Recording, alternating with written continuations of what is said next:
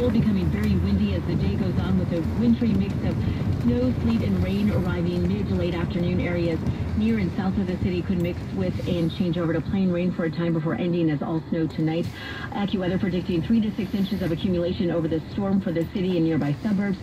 6 to 10 inches of accumulation likely across many northern and western suburbs. Parts of mid-Michigan could see up to 10 inches. Right now here in Southfield, it is still cloudy, no snowflakes yet. It is 39 degrees. Hi, this is Mike with Mike Buys Houses. You can probably...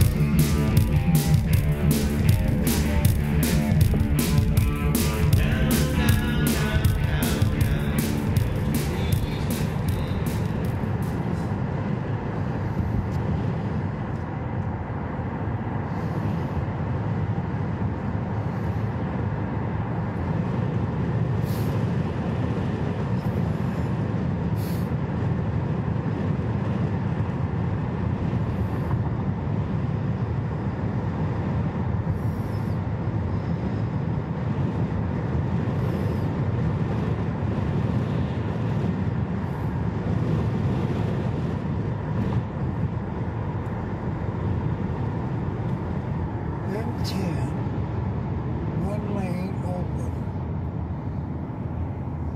to 8 Mile. Northbound US-24. Telegraph Road in Detroit is getting a makeover. A total rebuild from 6 to 8 Mile.